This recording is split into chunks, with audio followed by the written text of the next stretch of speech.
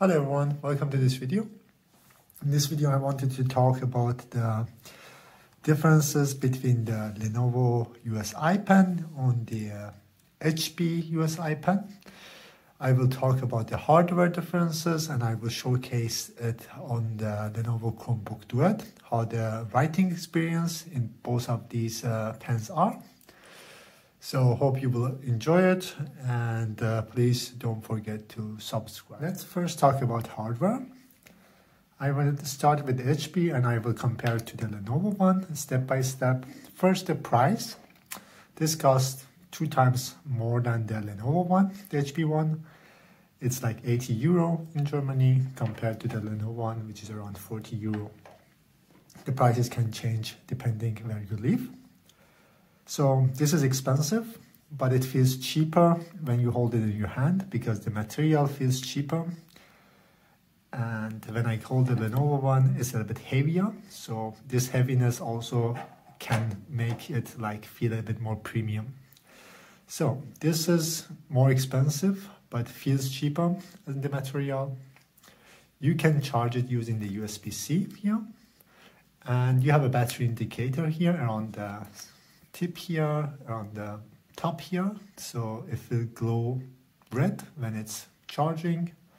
It will be white when it's fully charged, and it will start to blink red when it is low in the battery, which is a good thing because you can see at least when it has battery or not.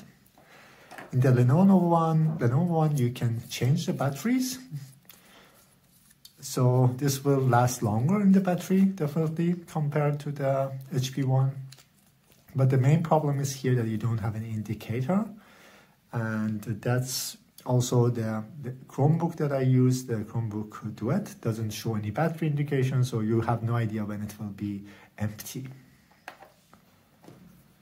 The diameter of this pen is thinner when you hold it in your hand, but it has this flat surface here, which is a magnet, which actually attaches really good to your tablet. So if you want to carry it around, it's more safer to use this, definitely. But the diameter is a little bit smaller, so it feels a little bit better. In here, it's a little bit thicker than the diameter of the pen, so it feels a little bit chunky in the hand. And the main important difference here, in my opinion, is the tip here. The tip here is really thin. It's, I think, less than 2 millimeters, as I know, it's like 1 point something. And here you can see how round is the tip. You can see the difference, and you feel the difference when you start to write. The HP one also comes in the box with 2 additional tips, in which the Lenovo one doesn't have. And I don't know what happens if you break this tip, because I couldn't find any like replacement tips for the Lenovo USI pen. So that's it. Actually, for the hardware differences. Now we can start to talk about the software. So now I will start with the HP USI pen here. I use the Squid app. I turned off also the pressure sensitivity right now. So let's see how it feels. It feels really good. The pen tip is thinner, so that gives a better experience.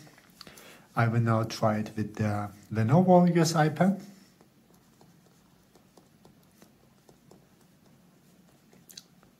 It feels also good, but it's round, so you don't feel like where you are trying to write. It's similar like to pencil. If you sharpen it or not sharpen it, you will feel a bit difference when you write it, and you get the same feeling here. And one thing that I realized here, if you look at the dots here, like the points here, when you write, when you use the HP one, this was the HP one, and this was the Lenovo one, you can see that the dots are more looking like a real dot and circular. And in the Lenovo one, because the tip is a little bit round here, it also causes that the dots are more looking like a line. I will try to showcase that again.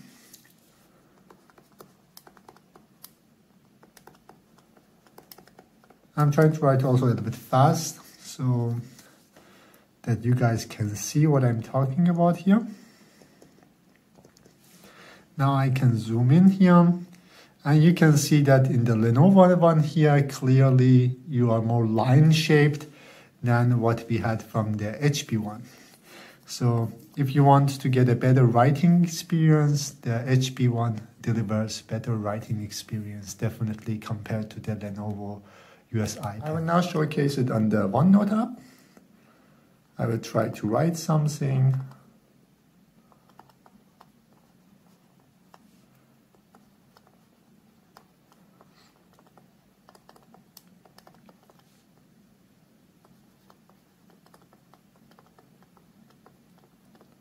And you guys can clearly see that there's a delay, but that depends on the Chromebook, Duet, and the OneNote app. This has nothing to do with the pen. Now I will try to write it with the Lenovo USI pen. Here it feels a little bit like the tip, you don't feel it properly. It's like a pencil, as I said. Like if it's sharpened or not, you feel that here. And again, you feel the dots here. Like when you write with the Lenovo one, they don't look like a dot, especially when you write it fast. Of course, if I don't write fast, I can also make that. But when you're trying to write a little bit faster, then you will have this problem, usually sometimes with the Lenovo USI pen. This barely happens with the HP one, which I can showcase now here. I'm trying to write also something that requires dots here. Now I can use a Lenovo one that you guys can see what I'm talking about. Now if I zoom here, you clearly can see like differences here compared to the HP one. In general, if you want to use these pens for painting and also the Chromebook Duet for painting, like a professional painting, you will have problem. They don't deliver the experience that you will get from, let's say, Apple iPad pencil, like Apple iPad and the Apple Pencil, or the Samsung Galaxy tabs. They deliver better drawing experience, and also the Microsoft Surface lineup deliver better drawing experience compared to these pens and this tablet. But for the small sketches, if you want to do, they work properly. Especially with the Canvas app that I have here, there's no differences actually between these two pens. They both feel really smooth here. In the Autodesk Sketchbook, I can now show it also, as I said, for small drawing. You can definitely use these both pens. They work properly, but don't expect to do really professional drawing. That most probably you will get better experience using the different devices, different tablets and different pens kind of. But they work here both same good. Actually, for drawing, I didn't notice that much difference between any of these. The pressure sensitivity, everything works similar. I will also shortly showcase the pressure sensitivity in the Squid app. I will turn it on here, that you guys can see it. Now I'm trying to, without no pressure, write something or draw something, let's say. You can clearly see the differences. This works properly. Let's switch to the Lenovo one. This works also nice. In these cases, you will not feel that much difference between these two pens in general. In this part of the video, I want to also try to see how is the effect of this the screen protector that I have here on the writing experience, so we can also try that out. I also wanted to change the screen protector, so now's the best time to do that. So now I will try to remove the screen protector, and then we can try it one more time. So now I removed the screen protector. So now I will try to write to see if it feels different when you don't have a screen protector on.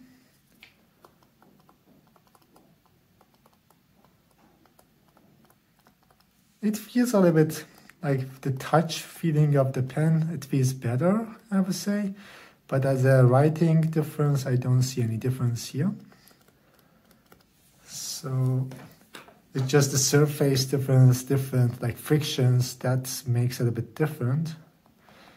but in general the writing experience is same here.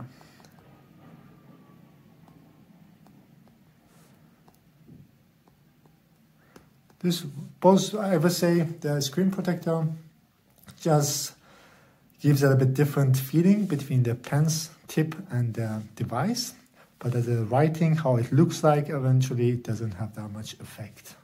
As I also said, the HP one has a magnet in this flat surface here, so you can also attach it here, and it's really like sturdy, so it doesn't move actually. It's a really strong magnet, I would say.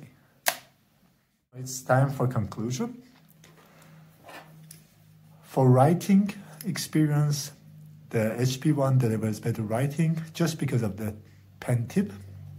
So if in future Lenovo release new pen tips, which are like sharper than this one, I don't think that you will get different experience here.